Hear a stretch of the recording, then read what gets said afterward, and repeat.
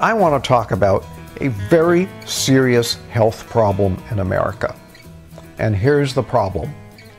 Millions of people have been prescribed a class of drugs called statins. These drugs are supposed to lower cholesterol and thereby prevent heart attacks. But here's some things that you have a right to know about these drugs. Well, first of all, do they lower cholesterol? And the answer is yeah, they lower cholesterol. But here's a very important question. Do they prevent heart attacks? No, they don't. Are they safe? No, they aren't. So if you're taking a statin, you're taking a drug to prevent heart attacks that does not prevent heart attacks. And further, you're taking a drug that is not safe and does you harm. Now, does that make sense? In fact, your statin drug could be placing you in mortal danger, setting you up for heart failure, as well as other conditions, including a deadly form of kidney disease. Given that statins are useless and dangerous, why do doctors prescribe them? Well, most doctors believe that high cholesterol is a main component of heart disease, and they view cholesterol-lowering drugs, the statins, as life-saving drugs. But this is fundamentally wrong. If cholesterol is so important, how do you explain the fact that half of all people who suffer heart attacks have perfectly normal cholesterol?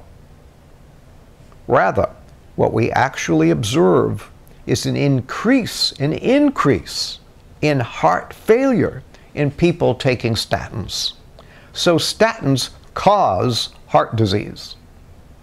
One doctor fighting to unmask the dangers of statins is Texas cardiologist Dr. Peter Langston. He wrote in a petition filed with the FDA, here's a quote from this petition, filed with the FDA, statins kill people, lots of people, and they wound many, many more. And this is from a heart specialist. All patients taking statins become depleted in coenzyme Q10, especially those patients who already start with relatively low coenzyme Q10 levels, such as the elderly and people with heart failure. When taking statins, patients begin to manifest symptoms of CoQ10 deficiency within 6 to 12 months. Younger, healthier people can tolerate statins for several years before getting into trouble with fatigue, muscle weakness, and muscle soreness and heart failure. Statins are being prescribed with reckless abandon in higher and higher doses in our elderly and even in patients with normal cholesterol levels, supposedly to prevent heart disease, yet we know statins do nothing to prevent heart disease. The problem is statins cause heart disease. We are experiencing an increase in heart failure as a result of statin usage. We even developed a name for it. The name is called statin cardiomyopathy. We are witnessing the unfolding of one of the greatest medical tragedies of all time.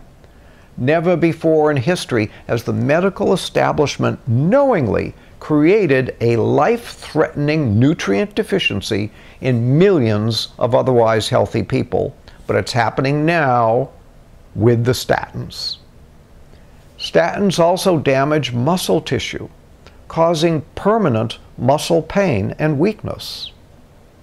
A 2010 review of statins, published in the journal Current Atherosclerosis Reports, found that up to 15% of statin users experience muscle problems. Further, the breakdown of muscle tissue releases a protein called myoglobin. Myoglobin degrades into a chemical that damages the kidneys and can cause a fatal kidney disease called rhabdomyolysis. Other complications can include blood clots and cardiac arrest. Statins also damage the liver. Liver damage causes fatigue, pain in the upper abdomen, dark-colored urine, or yellowing of the skin or eyes. And these are signs that statins may be damaging your liver. Statins damage the nervous system.